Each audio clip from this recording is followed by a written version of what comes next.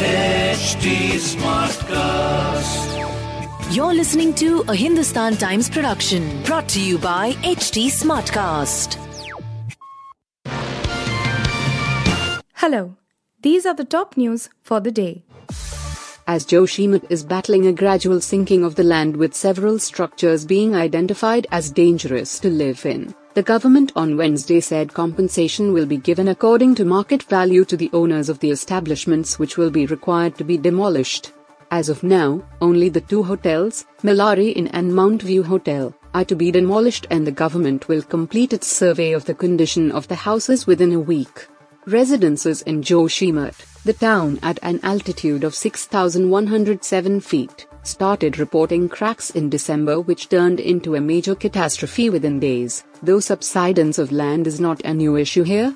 The demolition of two hotels was stalled on Tuesday owing to the resistance of the hotel owners who claimed to be caught off guard by the sudden developments and said they were not informed by the administration.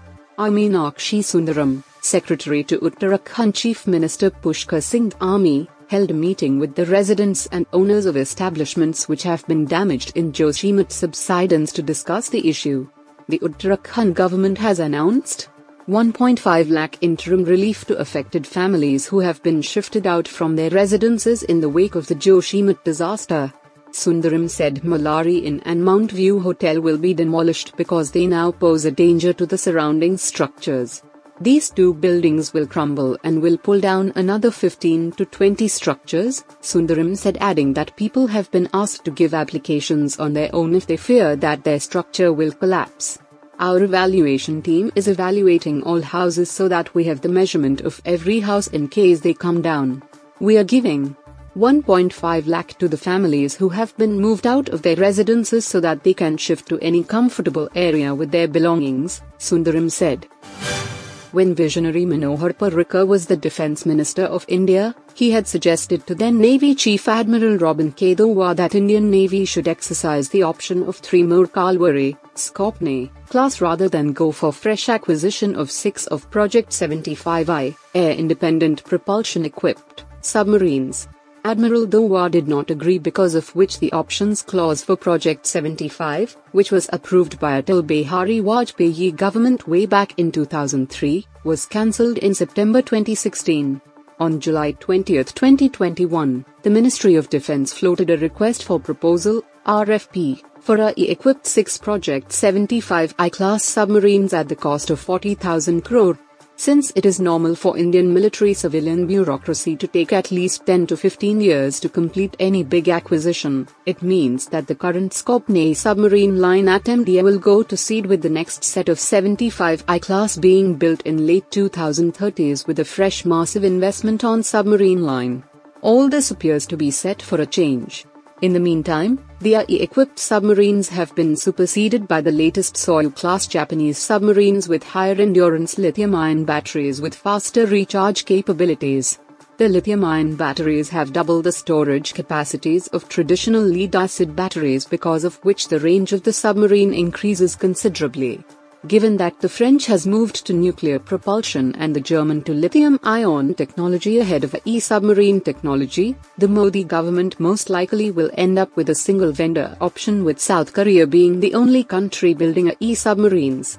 Simply put, this means that by the time the Indian bureaucracy finalizes the vendor, the technology will be outdated and outclassed by the rapidly advancing Chinese PLA Navy. Prime Minister Narendra Modi took to Twitter to congratulate the team of RRR after the Telugu film fetched its first Golden Globes award on Wednesday.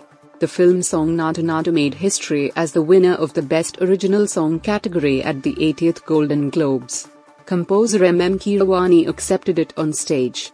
After the historic win, Prime Minister Modi reacted to a post shared by the official Twitter account of the film. He wrote in a tweet, "A very special accomplishment. Compliments to Keeravani, Prem Rukshit, Kalar Bhairava, Chandra Bose, at Rahul Sapliganj. I also congratulate at Siraj Maule, at Tarak 9999, at Always Ramcharan and the entire team of Atra Movie. This prestigious honor has made every Indian very proud." Delhi Chief Minister Arvind Kejriwal also wrote to the team, "Congratulations to the whole cast and crew of RRR on this fantastic achievement. There cannot be a prouder moment for our country than our art getting recognition in the highest global arenas. RRR was nominated in 2 categories for the Golden Globes Awards. While it won the Best Original Song for Natu Natu, it lost out in the Best Non-English Language Film category, which went to Argentina, 1985. The historic announcement was made by actor Jenna Ortega, who essayed the role of Wednesday Addams on Netflix's web series. At the award ceremony, director S.S. Rajamouli, Ramcharan, his wife Upasana Jr. NTR and his wife Lakshmi Pranati were present, alongside music composer M.M. Keeravani. This marks the cast and crew of RRR's first big Hollywood award ceremony together. Prime Minister Narendra Modi's goal of making India the world's factory risks being held back by the country's inability to attract bigger container ships due to inadequate port infrastructure. Most harbours along India's coast aren't deep enough to handle vessels like the RRR load, the world's largest box ship at 400 meters long and with a capacity of more than 24,000 20-foot equivalent units. Neighbouring Sri Lanka as well as Malaysia have in recent months received visits from the RRR load, which can rival the Empire State Building in length. India's biggest state-run container handling facility, Jawaharlal Nehru Port Trust, lacks the 17-meter draft needed for such vessels to navigate. One facility that has said it can handle the behemoth, Mundra Port, operated by billionaire Gautam Adani's conglomerate, has so far been skipped. The 17,292 TEU APL Raffles is the biggest vessel to have berthed there, in January 2022 with 13,159 TEUs on board. Ultra-large ships provide economies of scale, said Shailesh Garg, a director at Drewry Maritime Advisors. However, increasing the vessel size alone will not help in speeding up the movement of goods to and from the hinterland. Road and rail links from ports to warehouses, factories and shops also need to be improved, he said. Poor shipping connectivity has hindered India's integration into the global value chain, according to a Reserve Bank of India report in 2022.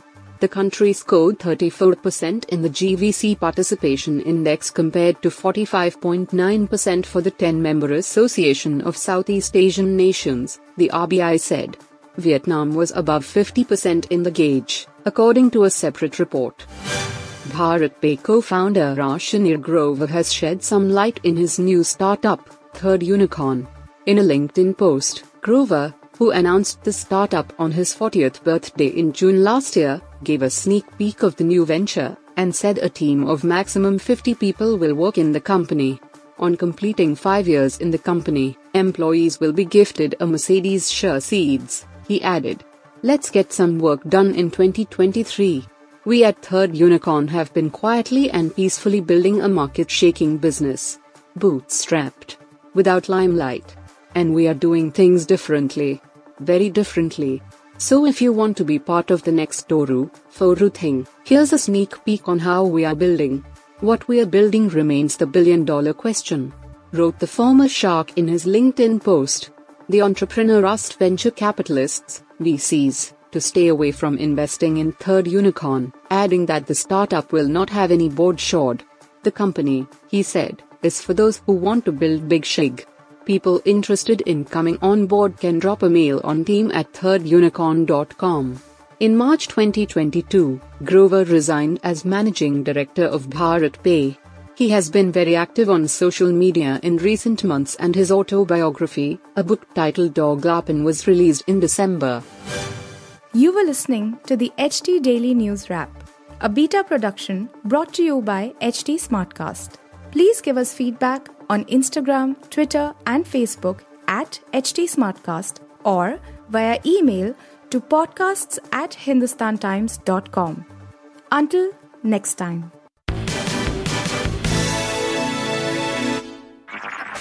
This was a Hindustan Times production brought to you by HT Smartcast. HT Smartcast.